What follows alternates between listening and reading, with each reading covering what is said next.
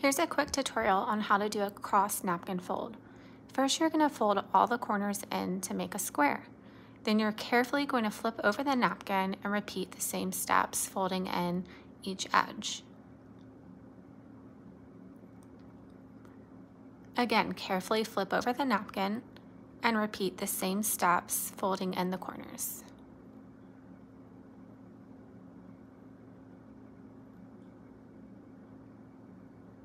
From each point, you'll carefully want to pull out the edges to make the cross shape.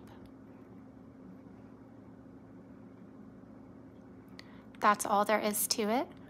If you want, you can add this to your place setting, and adding a little extra something like a flower or twig can give it just what it needs.